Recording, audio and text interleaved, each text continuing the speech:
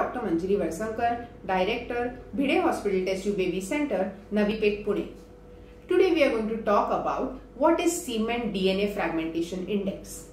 Now, we know that whenever a couple cannot conceive, we evaluate both male as well as female partners in depth. And as far as the male partner evaluation is concerned, the semen analysis still forms the mainstay of diagnosis. And if there is a problem with your semen analysis, as far as the count, motility or morphology is concerned, your IVF consultant will advise you certain advanced tests on the semen, such as semen function test, and one of the most important semen function tests is a DFI or a DNA fragmentation index. Now, how is this DFI testing done?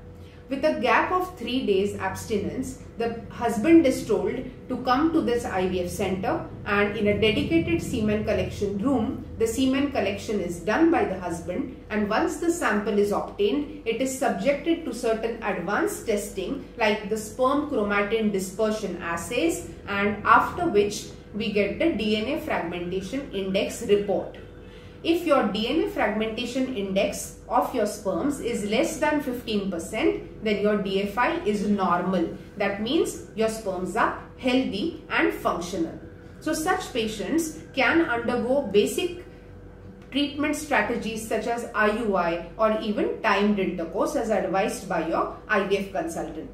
If your DNA fragmentation index is between 15 to 25%, then you come in the borderline category, which means that there is a chance of IUI failure, and if you have already failed IUI 3 times, it is time to upgrade the technology and step up to do an IVF or an ICSI procedure. However, if you are having a poor DNA fragmentation index, by which it means if your DFI is more than 35%, that is abnormal DFI, these are the patients who fail their IUIs very frequently and need something which is known as intracytoplasmic sperm injection or ICSI, or even an advancement in ICSI which is known as PICSI, or sometimes in very severely fragmented sperms, sometimes an elective testicular sperm aspiration might give a better sample for fertilization of the eggs. So all in all, how badly fragmented is the DNA in the sperms is assessed by your DNA fragmentation index, and it just tells you how much breathing time you have for a pregnancy. If it is really abnormal, then we do not have much time and the pregnancy needs to hurry up and the patient needs to go in for advanced therapies.